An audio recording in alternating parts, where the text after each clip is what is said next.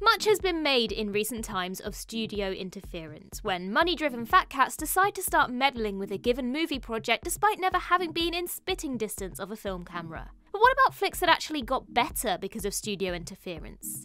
It might be a difficult thing to stomach, but sometimes these multi-million-dollar studios do know what's best for a given movie project. There are several rare cases where studio meddling has resulted in a better film. So with that in mind, and spoilers ahead, I'm Ellie with What Culture, here with 10 movies that actually benefited from studio interference. Number 10. Donnie Darko. Donnie Darko was a critical and cult hit at the time of its release and set a growing number of cinephiles on course for a lifelong love affair with auteur film. The abstract plot, labyrinthian story, and dense philosophical atmosphere led to a strong word-of-mouth promotion that only increased the film's popularity post-release. In order to eke out as much monetary return as possible, the studio moved forward with a director's cut, a version closer to director Richard Kelly's original vision, and to put it kindly, this cut was a hot mess. Clocking in a whopping 20 minutes longer than the theatrical cut, much of the abstract elements have simply disappeared from the story. There are whole segments of the new cut that depict pages of the philosophy of time travel, a book Donnie is reading, up on the screen for audiences to scrutinise. This in turn explains too much of what is going on. Much of the original film's charm was how much was left up to audiences to interpret, as well as rewarding repeat viewings. A further and yet more controversial change saw the opening needle drop of Echo and the Bunnymen's Killing Moon replaced by Love Will Tear Us Apart. Both absolute bangers to be sure, but still very unnecessary from a tonal perspective. When Kelly's sophomore effort Southland Tales also bombed for the same reasons, it became clear that this was a creative error consistent with the director's oversight. In a twist worthy of Frank the Rabbit himself, the studio mandated cuts were one of the main driving forces of Donnie Darko's original success. Number 9. American Graffiti. George Lucas. Whilst he's known well nowadays for some pretty wacky movie choices, his early effort, American Graffiti, was a relatively straightforward affair. A coming-of-age comedy inspired by the rock and roll cruising culture of Lucas's teenage years, the ensemble cast included future heavyweights like Richard Dreyfuss, Ron Howard and Harrison Ford, as a group of high school graduates spending one final night cruising the Modesto Strip. The ending is bittersweet, revealing that 2 of our 4 main lead characters would go on to be killed in car crashes or the Vietnam War, whilst lead character Kurt never actually achieves a meet-cute between himself and a mysterious character only referred to as the Blonde. This is despite desperately seeking her out for most of the film, even going as far as to get a local radio DJ to broadcast his romantic overtures. In a frankly bonkers twist, Lucas originally wanted the Blonde to turn completely transparent, car and all, near the end of the film, revealing her to be a ghost the whole time, or a hallucination, who knows, it was the 60s.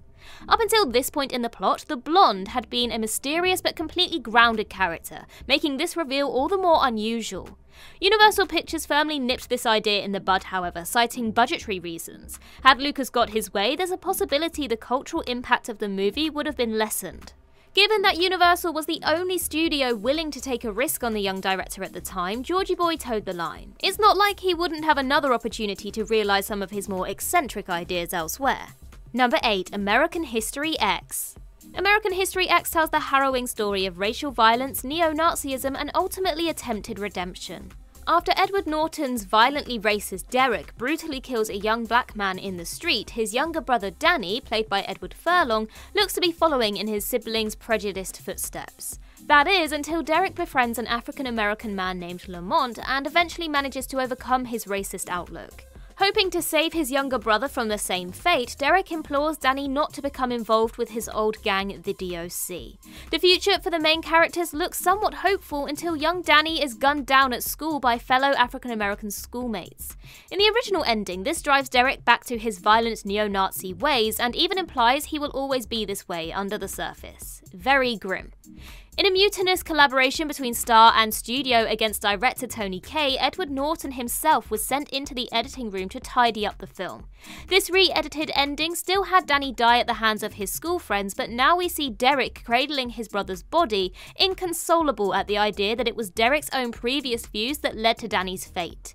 What we got was a deeply tragic but ultimately satisfying movie experience that didn't overdo the sadness of the situation in the name of giving us a downer ending for the sake of it. Norton's ending, vis-a-vis the studio's interference, arguably saved this classic flick. Number 7. The Matrix.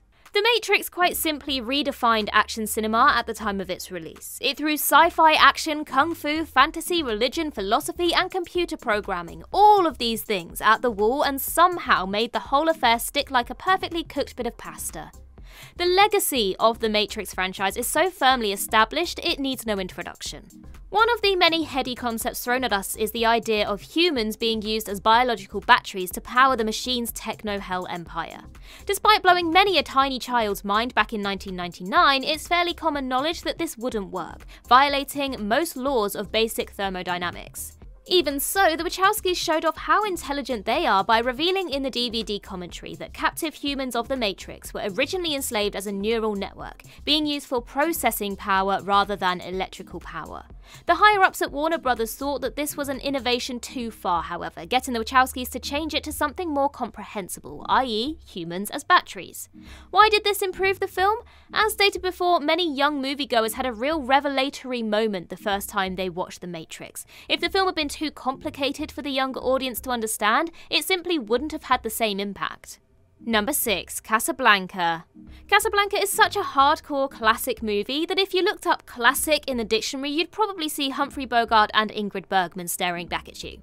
The film tells the timeless tale of world-weary expatriate Rick Blaine being forced to choose between the love of a married woman or doing the right thing, all set against the backdrop of a Vichy-controlled Casablanca. The iconic ending sees Blaine do the unromantic right thing by packing Bergman's Lisa Lund on a plane to safety with her equally endangered husband Victor Laszlo. Pointing out she'll regret staying behind, saying, "Maybe not today, maybe not tomorrow, but soon and for the rest of your life," and having just uttered the most beautiful sentence in the history of cinema, Blaine walks off into the proverbial sunset, a reinvigorated man with new friends and a hopeful sense of purpose. This might not have always been the case, however. Casablanca is actually based on an unproduced play called Everyone Comes to Rick's. In a rare case of an adaptation, many people agree the film is a far superior piece of work compared to the play, which saw Rick Blaine as a weak-willed, wet flannel of a man and Bergman's noble Lisa Lund reduced to a one-dimensional, amoral caricature of a woman called Lois. In the end, Lois does indeed fly off with her husband, at Rick's behest, but this time poor Rick is arrested and carted off to an unknown but surely awful fate. It's a downer ending if ever there was one, and had it been translated to the big screen, there is no doubt Casablanca would not have had the staying power it's enjoyed these past 8 decades.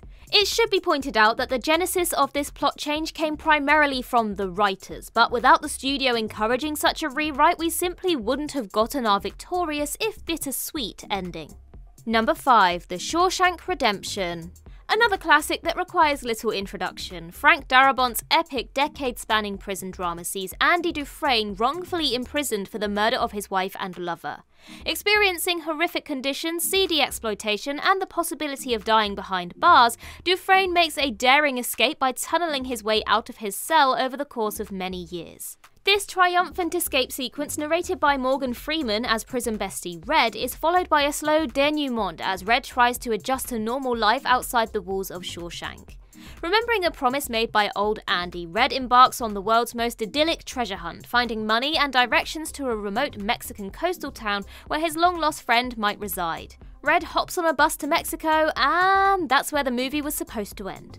Hoping to preserve some sense of ambiguity, Darabont's original vision saw the film close on Freeman taking the bus south, a monologue stating, "I hope I make it to the border, I hope I find my friend and shake his hand."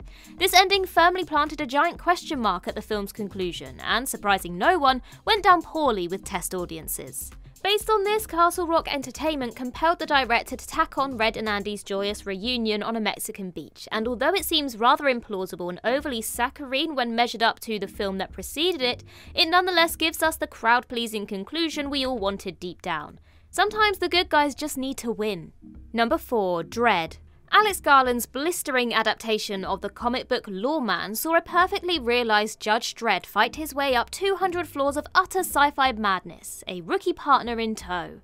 The world and their mum agreed this was an excellent action flick that did so much justice to the comic book source material. Hey, studio, why no sequel?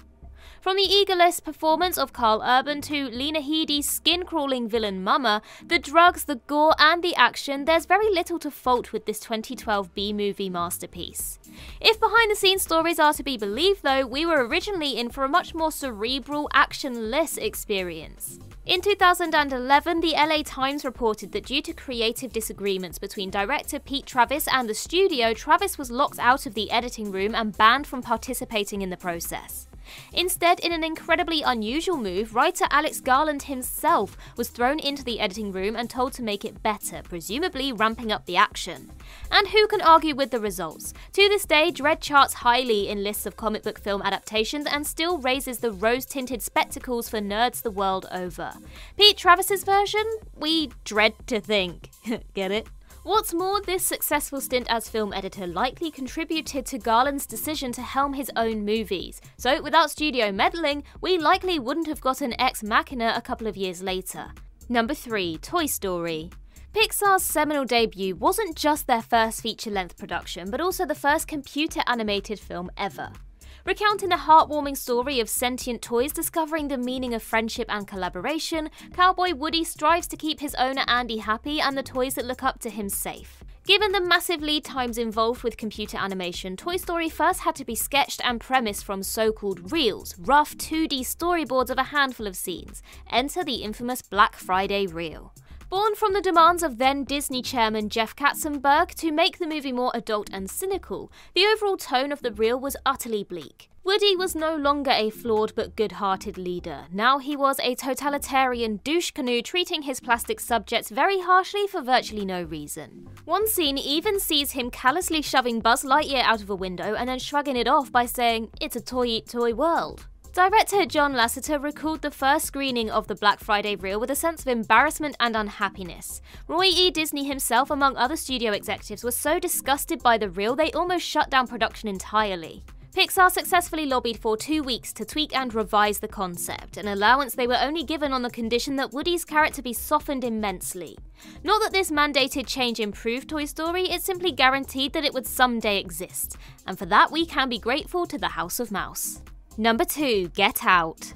Jordan Peele's racially charged horror masterpiece sees Daniel Kaluuya's Chris trapped by his girlfriend's reprehensible family and nearly locked away in his own mind forever, with no control of his body.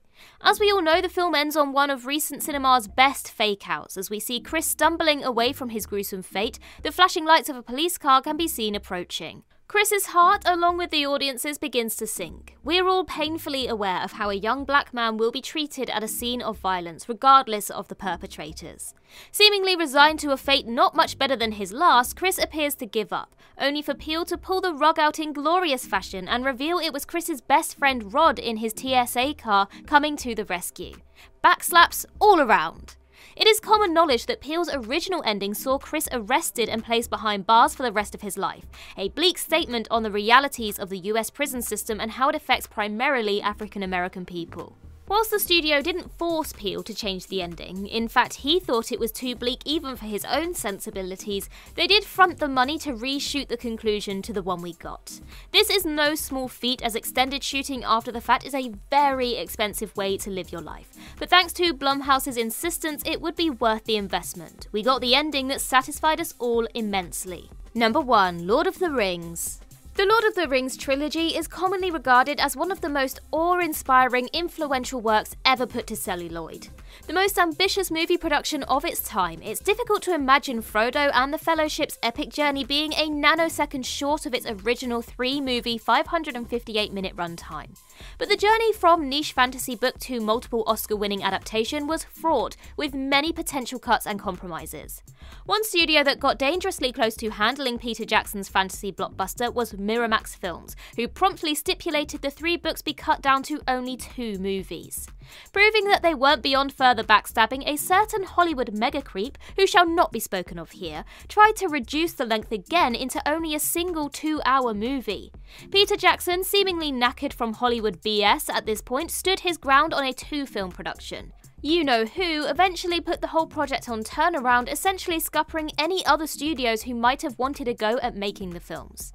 Enter New Line Cinema, the saviours of this part of the tale. When Jackson pitched his idea to Bob Shaye, even under the onerous conditions of Miramax's turnaround, he accepted the project under one condition: that the films be a trilogy. In a rare case of a studio asking for more of their money to be spent, New Line's stipulation made sure that not only would the films get the green light, but Jackson would be able to realise his original long-form vision. The Lord of the Rings trilogy remains one of the highest-grossing franchises in the history of cinema, a rare unicorn of a film that pleased casual audiences, fans of the books, and movie critics all at once. It won 17 of its 30 Oscar nominations and spun off numerous other films and multimedia into a lucrative behemoth of intellectual property. Without New Line Cinema's initial meddling, it never would have happened. And that concludes our list. If you think we missed any, then do let us know in the comments below, and while you're there, don't forget to like and subscribe and tap that notification bell. Also, head over to Twitter and follow us there, and I can be found across various social medias just by searching Ellie Littlechild. I've been Ellie with What Culture. I hope you have a magical day, and I'll see you real soon.